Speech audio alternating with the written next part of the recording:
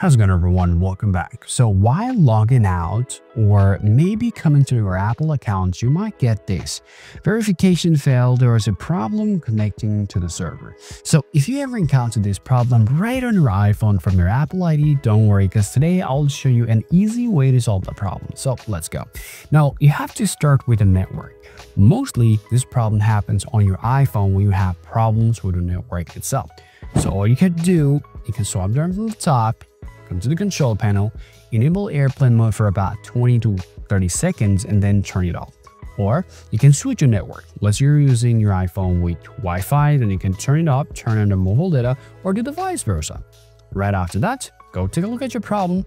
If you see, well, your problem's still live and it's still not solved yet, the next thing that you gotta do is just simply go ahead and open up your settings, go to the general, you just scroll down, tap date and time, make sure your date and time is correct. At the very same time, what you want to do, you want to tap on background interface, select that and make sure you select this Wi-Fi and mobile data on your device.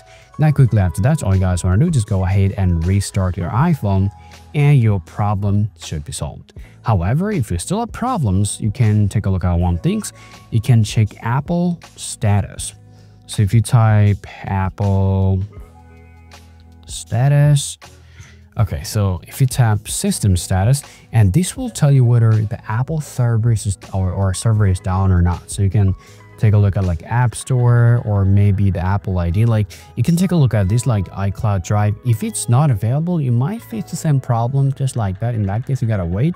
Or you can simply go to the settings again, tap your profile, and then you can scroll down and tap logout and you're all good to go. I mean, your problem is going to be solved right after that. Still, if you guys have any more questions to ask, please do let me know in the comment section. See you all around.